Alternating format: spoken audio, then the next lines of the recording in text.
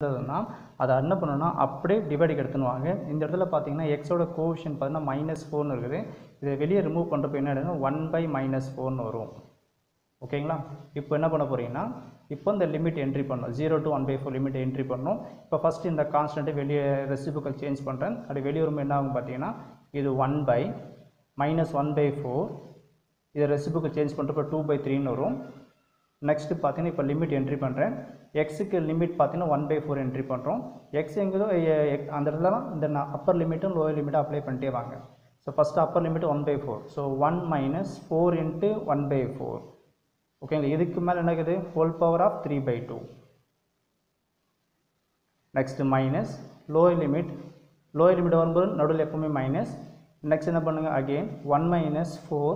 எக்ஸுக்கு லிமிட் 0 கொடுக்குறேன். 4 × 0 நமக்கு என்ன மாறும்? இது 0வாக மாறும். ஸோ இங்கே 0ன்னு என்ட்ரி பண்ணிக்கிறேன். இதுக்கு மேலே ஹோல் பவர் ஆஃப் 3/2. நெக்ஸ்ட்டு பார்த்தீங்கன்னா இதை கேன்சல் பண்ணலாம். இது 1 டைம், இது 2 டைம்ஸ். 2 டேபிளில் கேன்சல் பண்ணுறப்போ டோட்டலாக பார்த்தீங்கன்னா இது -1/6ன்னு வந்துடும். நெக்ஸ்ட்டு பார்த்தீங்கன்னா இது ஒரு 4 கேன்சல் பண்ணிடலாம். 1 - 1 0. 0 பவர் ஆஃப் 3/2 நமக்கு 0 தான் கிடைக்கும். இங்கே 0 என்ட்ரி பண்ணிடுறேன். நெக்ஸ்ட்டு மைனஸ் 1 - 0 1 கிடைக்கும். 1 பவர் ஆஃப் 3/2 1 தான் கிடைக்கும். ஸோ டோட்டலாக பார்த்தீங்கன்னா இந்த -1/6 உள்ளே எடுத்துன்னு வாங்க.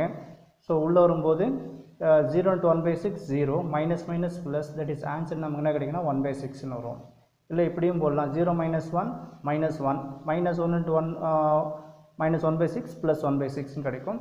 ஸோ இவ்வளோ அந்த சம்மோட ஆன்சர்.